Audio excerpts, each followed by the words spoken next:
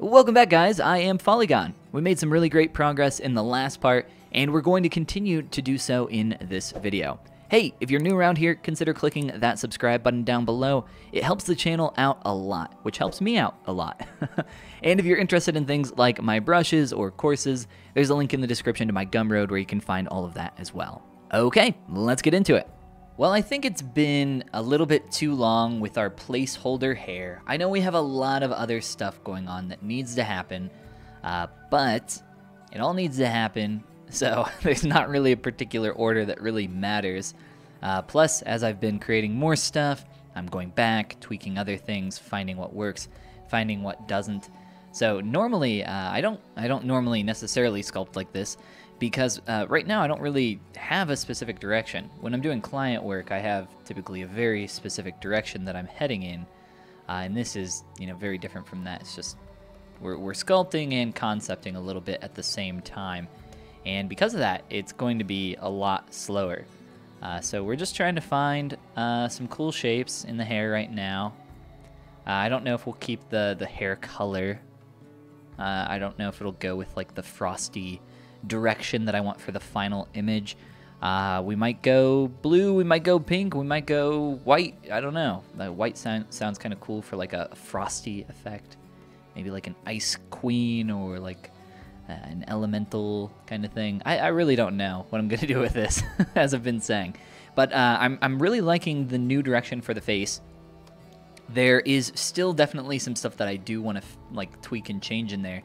And what that ends up looking like later, we'll kind of figure it out together. But let's just get some stuff on here for the hair. I want to break symmetry on this pretty quick. And I also want to just start kind of sketching a little bit more on this main chunk. So we're feeling a bit helmet hair, or helmet head, whatever you call it, right now. So let's just get in here, start adding a little bit of volume. Just play with these bangs. Hair always feels really awkward when it's symmetrical, because it's not it's not supposed to be. Not normally, we wouldn't expect very symmetrical shapes. So at least initially here, I'm just kind of breaking up the form, getting a couple brush strokes on there with my clay brush, as well as using my move brush, just kind of framing around the face. I think that this is still retaining some of the squared off shape that I had on the head earlier. I can check that with transparency. I've just kind of squished it in with my move brush to better fit around there. That is feeling a lot better. Let's continue with that. So this is now normally when I would start like splitting some stuff up, playing with those shapes even more. I'm going to try using my clay tubes here. Or I'm sorry, not clay tubes, but cube tube. Different brush entirely. Clay tubes is a great brush, though, in terms of default clay brushes here in ZBrush, if you're looking for one. Okay, so I'm just kind of drawing out a big old curve real quick and adjusting the size of that so that I can get that into a decent place. Maybe a little bit larger. That works for now. I have a bunch of different hair brushes, but, especially for just experimenting here, I don't really want to have any preconceived form or anything to like lead me in a specific direction. I would much rather just have it be as plain as possible, and then I can kind of go back through after the fact and start adding additional form to these strokes of hair. That's typically what I prefer when I'm kind of being explorative. Being very messy right now, just getting some strokes on the surface. I don't need this to be clean or really even look nice. I just need something there first, and then I can edit it after I get things in place. So as I've mentioned before, there are a lot of different ways to tackle hair. Too many. I don't know. I feel like hair is, for some reason, a little bit different for people. Like, people especially struggle with hair. I don't really know why that is. I don't think hair is too different from anything else. Hair kind of fits into its own category a little bit in terms of kind of these flowing shapes.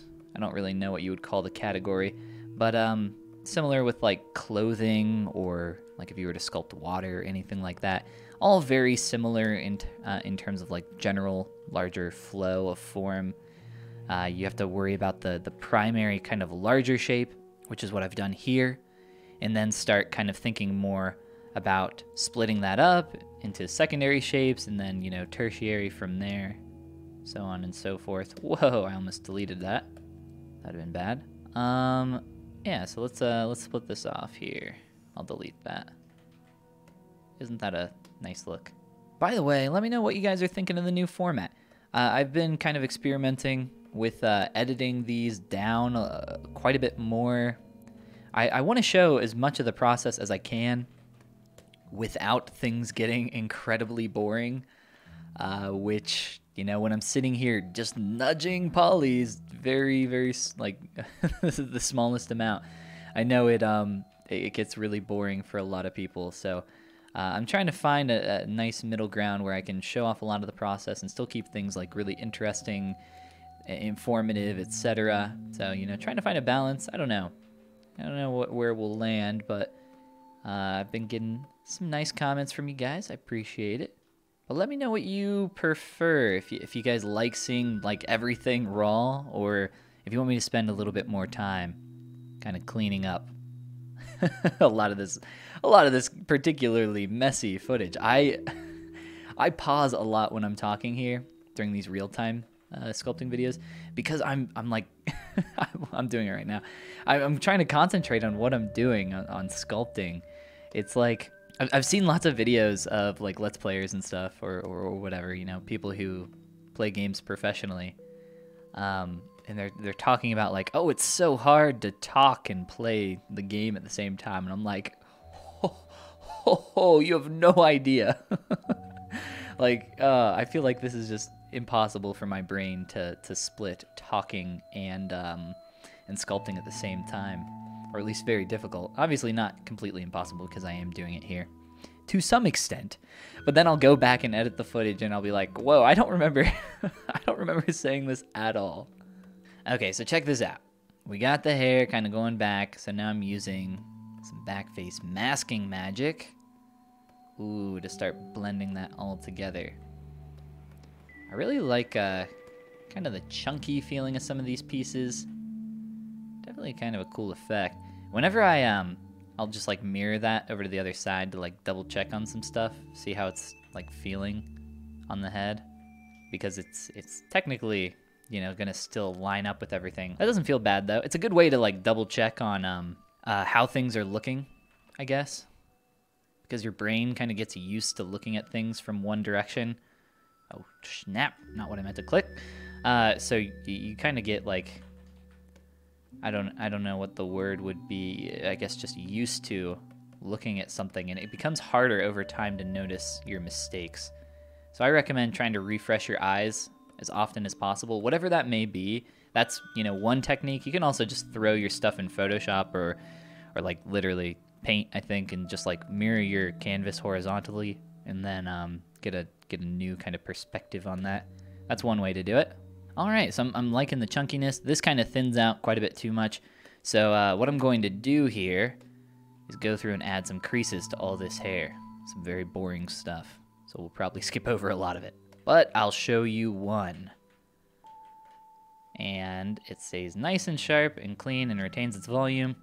But obviously I'll be tweaking that later on. I can experiment with changing that. But let's go through here, crease the rest of these really quick. I'm actually gonna, here, we'll do something really quick. I'll just click on crease at the default 45-degree angle value. See if that did a good job. Whoa, check that out.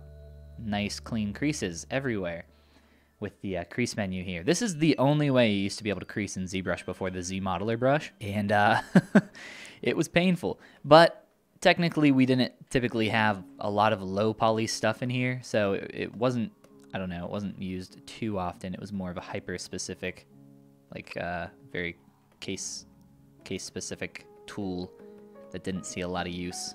And so those square tubes, they're a little bit kind of in your face right now. That is not the shape language that we're gonna be sticking with here. That'll be changing a lot later on, I'm sure. But for now, I think it kind of works. Gets a cool effect here, framing the face, and we can get just, you know, a general idea of what we want here for this hair. I think we're getting some cool, I don't know, like we could really play with that. All right, just cleaning that up. I say, not technically cleaning, I guess, but just kind of filling in a lot of the gaps there. Still keeping it all very rough, but we'll continue on here with some of the rest of the hair. Specifically, this back large section. What do we want to do there? We can play with that a lot. I'm gonna have to continually remind myself that I am only showing pretty much things above the rib cage, and honestly, I should chop this lower section off here. So a fun little tip for you guys that are actually ZBrush users, you can actually delete polygons while you have subdivision levels. A lot of people, I don't think, know that you can do this. It's really easy. All you have to do is step down to your lowest subdivision level, find the polygons you want to delete. If you want to make like a really clean selection, I've already made a selection down here for this lower portion. You can just hide that, step up your subdivs. Now, if you try to run a delete hidden operation right now, it'll say that you can't because you have subdivs. So you don't want to freeze your subdivs. Never freeze your subdivs. There's a lot of reasons why you don't want to do that, but we're not going to do that. I'm just going to click on delete lower. Then I'm going to delete those hidden polygons. They're gone. And now I can just reconstruct my subdivs and we're good. So there's, you know, a lot of benefits to working this way. It really doesn't matter because I'm going to be remeshing this geometry and working with it more as we move forward. So it's like not a huge deal. So for now, I'm just going to keep that lower portion, and I'll be deleting that later. But just a fun tip for you guys, for those that actually play with ZBrush here. All right, I'm going to be playing with this hair just a little bit more, seeing how I can frame the face a little bit better. Just working on the larger shape at first. Start breaking symmetry more. Probably merge this into the top piece as well. Think about blending that all together. All very rough, and really you want to keep things rough here in the early stages. If you waste time like really worrying about specifics right now, it just doesn't matter. Playing with splitting the hair up into a couple different segments now for the backside. This is another technique that I could have used on the bangs. It kind of gets you to the same result. This way is a little bit messier initially. I wanted something a bit more clean and controlled and something that I could just draw out up top. So now I can play with these even more, continue to refine, try to get something cool. One thing that I really like to try to integrate in my hair, there's a lot of things because hair is very complicated. It's got a lot of flow to it. I mean, when you break it down, it's like it's a tube. I mean, yeah, that's what it is. It's a tube. It's got a lot of fundamentals at play though. When you're talking about flow, the flow of a shape, it sounds really like non-objective, but there are actually objective things that you can do to a shape to make them more visually interesting, what some people refer to as appeal. And one of those that I really like to apply to my shapes here in hair is something called taper. And that is when you go from a shorter side to a longer or wider or bigger portion. So like here with the side sections here for the hair, I'm trying to go from a side that's a bit more narrow to a side that's a bit more wide down at the bottom to create some visual interest, or more visual interest. And I'm being kind of freehand with these shapes with my move brush just to try to find something that's interesting. I mean, there's really no right or wrong answer in terms of finding like the larger shape. I mean, there's just so much that I can play with here that, yeah, I'm just kind of experimenting, which is a lot of what this is. It's me just playing around, and if I find something that I like, trying to exaggerate what I do and, you know, knock out or knock down, I guess. I don't know what you call it. Get rid of what I don't like. And yeah, I just keep on like doing that over and over and over until we get to a cool result. I like how that was flipping up there. So now I'm trying to integrate that, but like the other direction. Yeah, I feel like so many people think that art is like this magical thing. It's not. There's no magic here. It's just pain. There's just pain here. Lots and lots of pain. I'm joking, but it's true to some extent. All right, kind of liking this. I'm gonna get some more shapes in here. Create some brush strokes. See what happens. Follow this larger shape here. Ooh, there's a lot that I need to fix here. The way that's curling around is very much not what I want. That's my own fault, though. I did it. I blame myself. That's what's great about art. There's no one to blame but yourself. Unless the client just wants you to make something really awful, which I have had before. I'm just like, are you sure you want me to do that? They're like, yes. Do exactly this. This is exactly what I'm like, oh, God. Don't tell anybody that I made this, please. Which is the case most of the time anyway. There's so many projects that, I mean, everybody works on. That's just NDA forever. God, that is hideous. So what I'm doing here with the side portions of the hair in kind of like larger scope, just to bring into the brain space. I'm trying to find a larger shape that I like, and then once I do find something that I like, I'm going to start splitting these up even more to create more visual interest. So, you know, we started off with a big shape. I split that off into these, and then I'm gonna break those down even further. Now, there are multiple ways to do that, and we'll talk more about them as they come up, but at least for now, I'm still working on that big shape. So a lot of work still needs to happen with these to get them to a place where I will be happy and ready to move forward. You got to be careful though. You don't want to run before you walk, I guess. That's not what I'm trying to say. You don't want to sprint ahead. You just want to make sure that your main shape is in a good place, because if you rush ahead, you're going to spend a lot of time working on creating, all these details on something that's not foundationally very good. And I'll tell you right now, no amount of details that you do are going to save a bad initial sculpt. Like, you can put the best skin texture ever on an absolute monster of a face, and I don't mean monster in the sense of like you were attempting to sculpt a monster. I mean, you were attempting to sculpt something maybe beautiful and it became a monster. But no amount of like really nice details is gonna save that. There's nothing you can do other than go back to your primary forms and redo and fix that stuff. So I think I want this hair to frame the face a little bit better. That sounded like a question coming out of my mouth. It's not. I want this face to frame the hair a little bit better, because I want this final piece, this final image, to be really focused up top on the face, right? I really want the focus up here.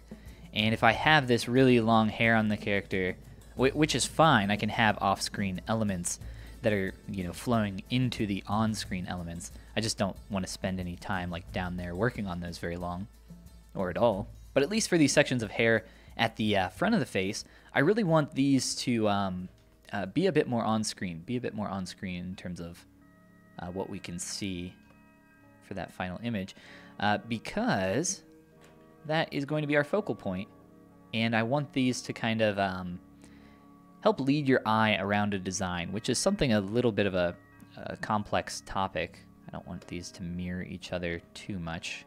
They're getting too symmetrical. Can't have them do the exact same thing. That's just silly. That's not how hair do. That is not how hair do.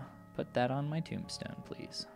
So we'll maybe talk about that more, or at least I'll point it out more when it happens, when I actually do it.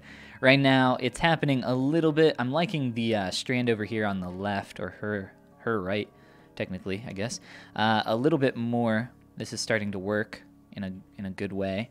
It definitely needs some more effort thrown at it, but at least we're heading in a direction that's a lot better than what it was previously.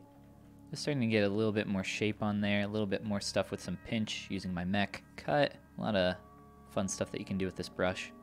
It's good for just planing out, which is what I'm using it for right now, just planing out the shape. In combination with trim brushes, very nice.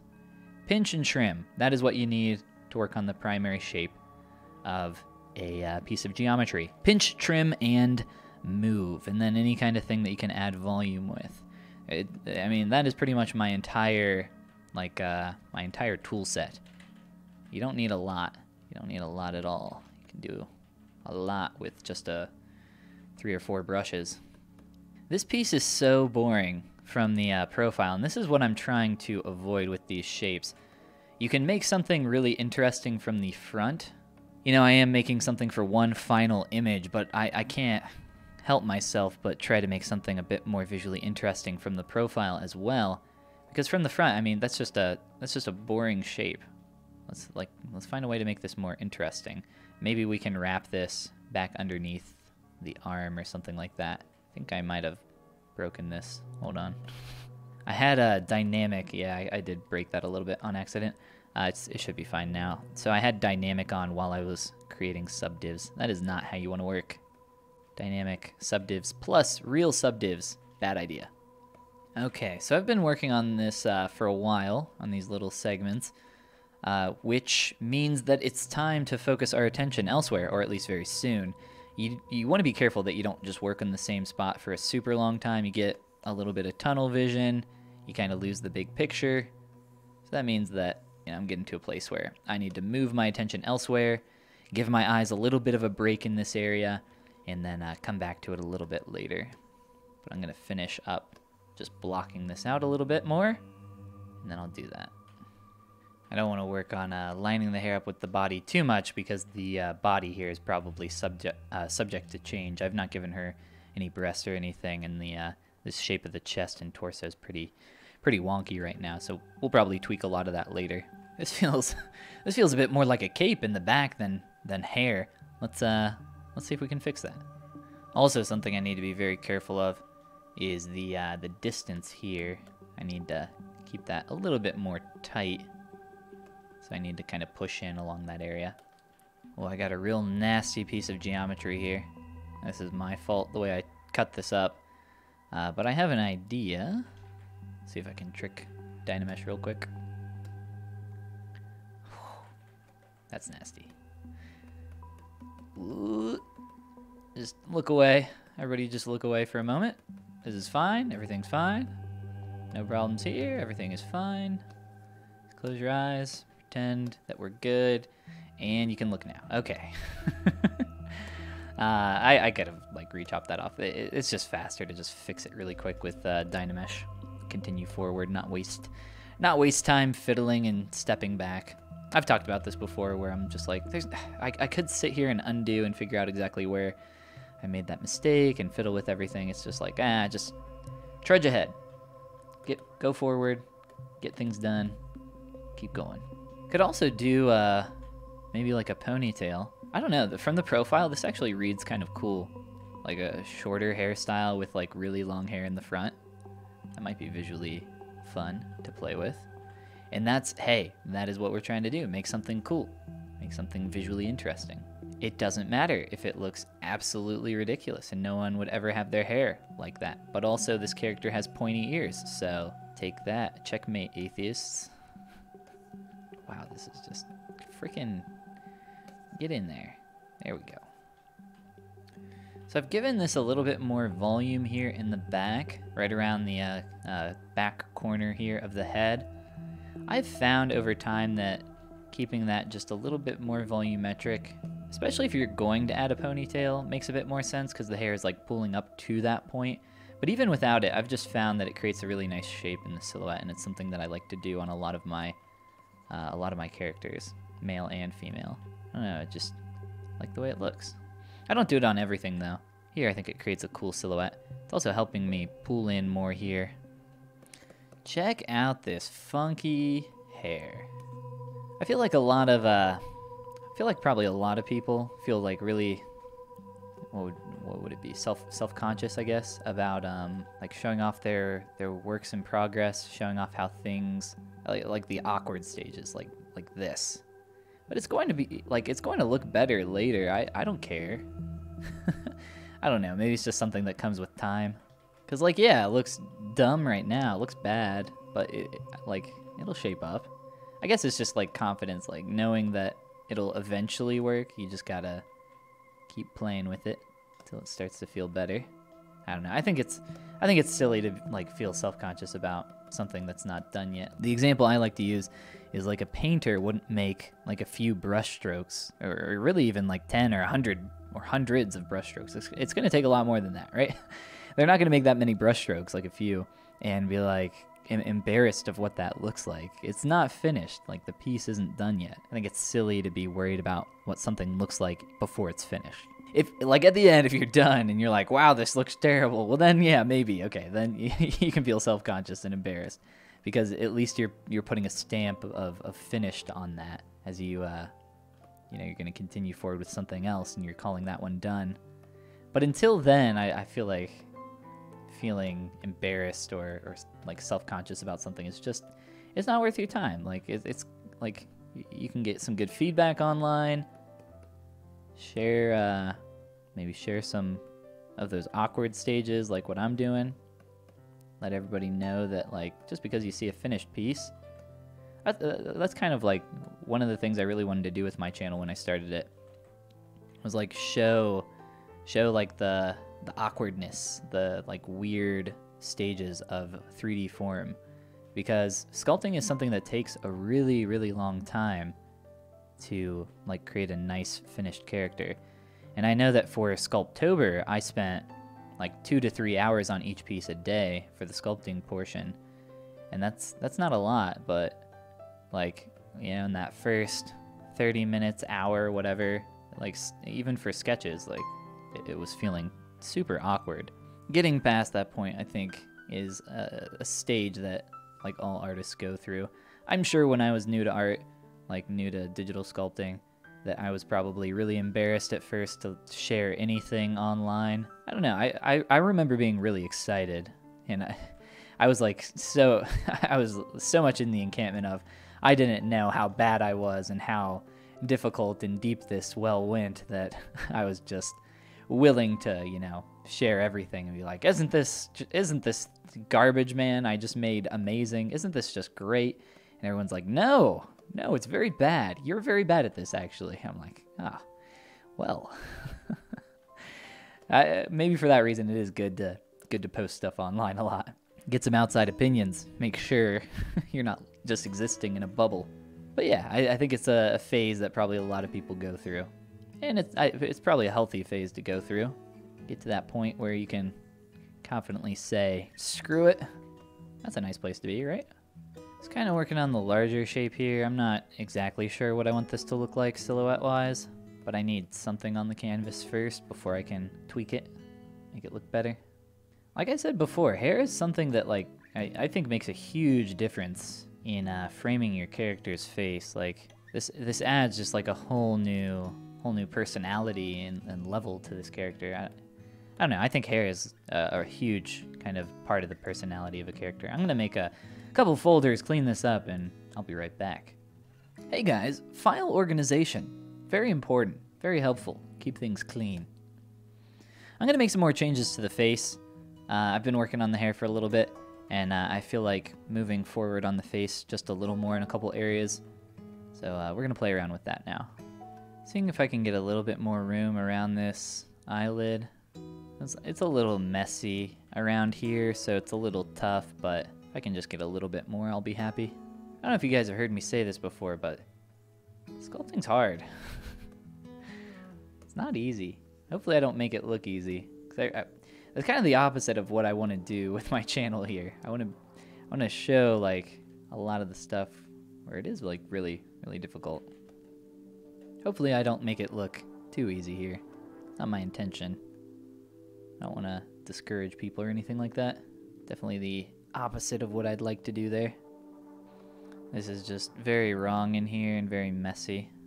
I might just be able to increase this volume and make it look close enough. Close enough, it turns out, a lot of the time is good enough. For this though, I might play with it off camera, because it's such a small little thing that I want to tweak in here. It's going to be pretty time consuming. So many little things to fix and kind of play with here. As I've mentioned before, it's always really interesting to me how many Just tiny little tweaks you can make to a face and make it just feel completely different from where you started. I don't know. I don't know. It's kind of a cool thing because there's so much variation in the faces that you can create. But then again, so many people do kind of fall into that same face syndrome area where a lot of the stuff that they make looks very similar. And I've been there myself. Oh no, color's getting messed up in here. Just kind of repaint, fix some stuff there. I'm gonna get some teeth in this mouth. Some twofers. A really nice trick that you can do with a cylinder to insert in the mouth to just make it look like some teeth. It's a good placeholder and sometimes passable for certain types of styles. Helps to make the mouth look a little bit more natural there. I think I'm gonna fix this upper lip while I'm here. While I'm thinking about it. That looks a little bit better. Just a little bit more fixing here around the upper lip. Change the direction of that wrapping down. Maybe a little bit too much there. Don't want her to look like a chipmunk. Don't want to get too buck-toothed. Just getting a little bit of some secondary form here around the lips. Not necessary, and I might not even keep it, but I want to experiment with this a little bit more. I'd like to have a little bit more of a subtle effect than what I have right now. And that requires refinement. Let's go back through. Just doing a gentle, smooth pass on that shape. I think this transition here is still quite a bit too deep right through here. So we're gonna see if we can reduce that right through here. Shouldn't be too hard. Makes the face in general feel like it's dipping in now. So I just want to pull out that entire area back here by the wing of the nose and help to blend the rest of this together. I think the length of the nose is maybe what's causing this all to feel like the face was too far back, or the lip was too far forward from that point. Like there's too much depth around that corner between here and here. Very small thing, but small things add up pretty quick when you're talking about 3D. Yeah, I actually like that a lot. I think that feels a bit more natural. A bit less like the nose is pushing forward off the face, like it's not connected to bone. I think we're getting a little bit too volumetric here. Just gonna try reducing a little bit of the form here. Check out that back corner, straighten out this jawline slightly, reassess a couple areas there. This is a very difficult area, I think, in general. Just trying to fix this front plane to side plane transition, as it just feels a little bit too narrow. So I think getting some width around there is a good idea. Obviously very sharp. We'll soften it. Or I will soften it. This is me. Hey, I'm the one sculpting here. Stop trying to take credit for my stuff, alright? Cut that out. We're getting really warbly up here by the eye. Very nasty. Not liking that.